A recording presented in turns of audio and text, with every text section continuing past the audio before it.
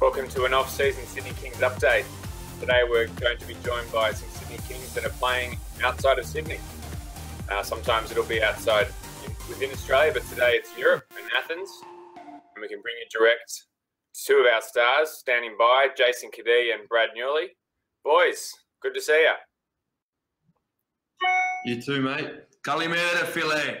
How are you? Good morning, Jeremy. Very good. Picking up some language there, Brad. Is that all you can say in Greek, or have you picked up a few more words than that? I can say good afternoon and good night, and thank you. Go on then. Kalispera, Kalinikta, Efharisto. And Jason would say, Excellent. Baragalo. Excellent. Absolute pros. Jason, quiet there. Probably doesn't have as much experience there. Now, Jason, this is your first time playing in Europe. How's the last few weeks been?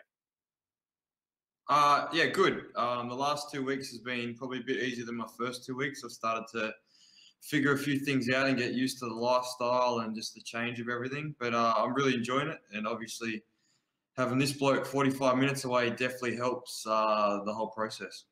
Doesn't help my fridge. Brad, you obviously been a good host to Jace. He mentioned a couple of teething problems there. Did you help him out with the culture, or was it more the basketball that you might have been advising him about? A bit of a combination of both. It's a different lifestyle over here. Most of your training is at night time, so you have a lot of spare time during the day. So trying to keep himself occupied and those kind of things, and a little bit just explaining the way the basketball is. But he's played in international kind of basketball before, so he's got a good grasp of it, and he's doing quite a good job. It's good to see you helping each other out. Brad, when you joined the Kings, you mentioned it would be a relief to play under English-speaking conditions again. What's it been like slipping back into another language? Yeah, well, it's here in Greece is a little bit unique. They speak pretty good English, and our head coach now actually studied in the States, so he's been coaching predominantly in English. So I've been pretty lucky there. But you know, at the end of the day, the language of basketball kind of speaks for itself, as I've always said. And you know, it is a bonus having that English speaking at home, but at the same time, there's probably things you do want to hear that you don't hear, and there's things you don't want to hear that you don't have to. So either way, I'm happy being back here and playing and enjoying myself. And Jason, what was those first 2 weeks like? You mentioned there was a couple of teething problems. Was that more the on-court or the off-court, and how have you managed to work through them? It was a bit of both. It wasn't really a massive problem of just getting used to how it all worked. The Greeks do things, I mean, in probably all of Europe, but Greece do things a little differently, where they kind of just let you know the night before what's going on tomorrow and things like that, where I'm used to probably having a bit of a schedule and you understand what's going on, where you've got to be. So for me, it was just getting used to where I was going and what I was doing more than anything. And then obviously understanding how it works with our coach speaks English kind of parts when he wants to. And our assistant coach does most of the talking in English. So you really, it's weird how you're kind of watching the assistant coach more than the coach just to understand what's going on. So it was more just getting used to little things like that. And then once I started to work that out, now it's just become part of how it works. Great. Now, both you guys' teams have had some pretty good success since you joined. Jason, in particular, your team was struggling a bit, but is it right they've won 2 of their last 3 games since you've joined them? How's that been going? Yeah, good. Obviously, completely different positions of the ladder between me and Yules. Obviously, he's near the top end, and they're trying to fight out a playoff spot, and now my team's trying to stay in the first division. So different worlds in terms of that, but look, they'd lost, I think, 6 or 7 games before I got here, and we've won 2 out of our last 3. So obviously it's nice to come in and, I guess, have an impact, whether that's solely because of me or a number of factors I'm sure comes into that. But I've enjoyed it. It's been different, and it's, I'd say, nice to be 2-1 rather than 0-3 or something like that. So it's been good so far. Now, both of you are taking on differing roles with the new clubs. Obviously, when you join mid-season, you're probably not going to be a starter. You're going to have to contribute in other ways. Go to you, Brad. What's it been like going back to that kind of impact player off the bench with AEK Athens so far? Yeah, it's been a bit of an adjustment for me. I knew coming in the team, our team's outright third in Greece right now, and that's kind of what they're hoping to get.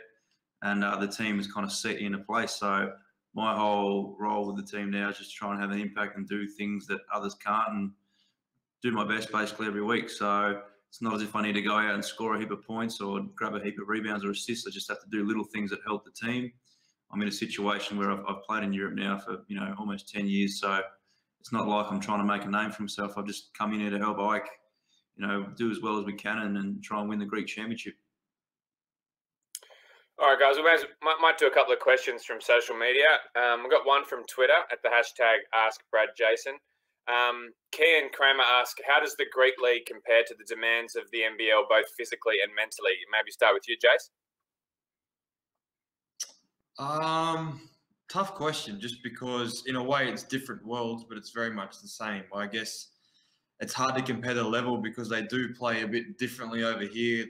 It's a different way of looking at it compared to in Australia. We like to get up and down, where a lot of the stuff here is very much through play and through plays and very strategic. Not that it's not in Australia once again. So look, I think it's very similar, but I just would say it's coached a bit differently in the fact that they like getting through offense and they like being very, very strategic with how they do it. And but in terms of the physicality, it's once again, it's different. They referee You can get away with certain yeah, you can get away with a bit more here than you can in Australia, and then in some ways you can do a lot more stuff with the off the ball than you can in Australia. So it's refed a bit differently, which definitely changes the style of the game. That's an interesting point. Now, Brad, do you want to pick that up on the refereeing? Well, what kind of little things might be a bit different there than here? So yeah, I think you can't get away with the kind of the hands kind of stuff you can with at home. You can wrestle a bit more off the ball, push guys off, whereas you can't really do that as much back home. One thing, the style of basketball, there's a lot less possessions in the Greek basketball game. In Australia, we like to get up and down and score, anywhere up to 100 points some games. Whereas here, that rarely happens. I think we average about 65 or 68 points, and we're the third team in the league. So it's completely opposite. And, your spread of scoring is a bunch of guys scoring anywhere between 7 to 14 points instead of having guys scoring up, like up over 20. But Jason mentioned it on the weekend, but it's just different how the spread is, and from the top of the ladder to the bottom, it differs a lot. But yeah, there's like little things you notice that are subtly different to the Australian style. Well, we'll go to a question from Facebook. There's one question here from Julia Burrell. She says, how do the crowds in Greece compare with Australia, and are any of them as good as the atmosphere at some of the big games that Kudos Bank this season? I'll go first because our team's a bit different. It's weird how you think of me being first to Europe. I always imagined you just hear about how loud the crowds are, but in actual fact, the crowds we get in Australia are unbelievable.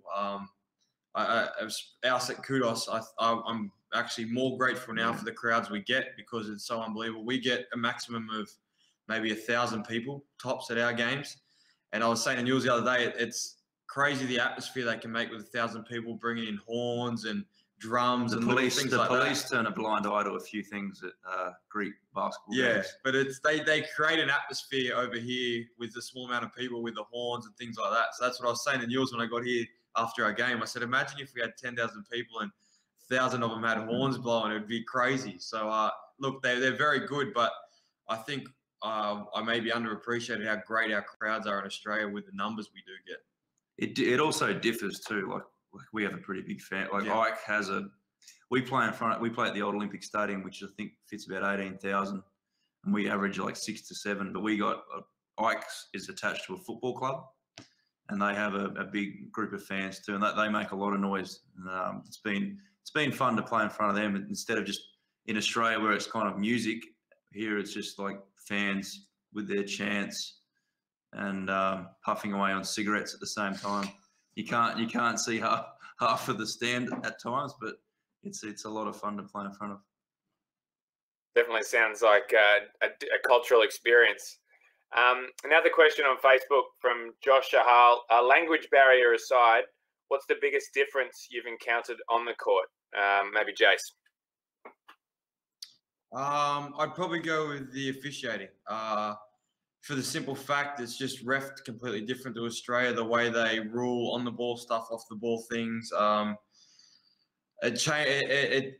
think if you're a player at the home venue, maybe you'll know better. There's a few games I played. When you play at home, they actually reffed a bit more to the home team. Like you get a bit of a home advantage, which is unheard of, I guess, in Australia. You don't really get that. But I definitely would say that the refs ref the game differently. And that's been one of the biggest things with it. Yeah, well, Brad, you've got a big game tomorrow. Go on, Brad. Sorry, mate. Oh, with the refs, one thing I've noticed in Australia is people actually talk to the refs there. Over here, you don't really talk to them. They just ref the game, you know what I mean? Like they get abused by the fans and the coaches, but the players, there's no real massive interaction, you know what I mean? Whereas in Australia, you can hear when you're watching Fox Sports, them actually talking to the players and stuff. That doesn't tend to happen as much. Well, anyway, probably in my case, because I don't speak Greek and the refs are Greek. So even coaches. Yeah, there's no real those conversations with coaches. They just don't really exist. The refs will be like, that's enough. Yeah. So how do you think Coach Gaze would go with that kind of referee interaction? Well, he actually has the same emotions as Greek. He has similar Greek emotions. He uses a lot of hands. So I think he'd fit in that style. He would fit in. Yeah. Excellent. We're nearly done, guys. There's one funny question on Facebook. It was the photo of you guys having dinner. There's a question from Mia Murray saying, is the older man at the dinner table gaining more knowledge on how to cook on the spit? And has he done any research? Yeah, Mia Murray is my sister. She, yeah, the old man, his days are starting to be numbered over here. He'll be heading back on a plane soon, but he's been looking after us, being a bit of a private chef behind closed doors, and he's had a lot of fun. And I think he's picked up some new techniques using some oregano and those kind of products. Excellent. We'll leave you with one question each. Jace, you've just had a game, and Brad, you're about to have one. Jace, just tell us what the last game that Kim has played was. How did that go? And how did you go? It was good. We played, I think, the 5th ranked team, Colossus. Is it Colossus? And they're fighting to be in the top 4. So for us, where we are, it was a massive win. And I could obviously feel it, but see how important that was to the people around the club. He was kissing babies and hugging presidents and so bare chest hugging everybody in the stands.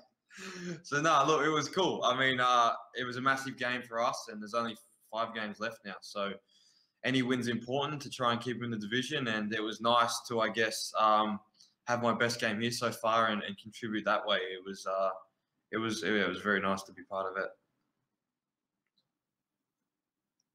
And Brad, do you want to give us a little preview for your game coming up tomorrow, your time? Yeah, tomorrow night we play Olympiakos, who is one of the most famous teams in Europe. They feature Vasilis Spanoulis, or Kill Bill as he's known over here. He's been one of the best players in the EuroLeague in the last 10 years. So they're a very good team. They're currently 2nd and we're 3rd. It's one of those games where you got nothing to lose. You just go in and give your all. And I think, we have a chance. We've got a good veteran team, so we'll see how it plays out, and we're playing at home, so we have that little advantage too. So I'm sure it'll be a good crowd in for a Monday, and we'll see how we do. Excellent. We'll let you get some sleep, Brad and Jace, and thanks very much for joining us on the road. We'll join back again with you in a couple of weeks. Thanks for having us. Kalinita.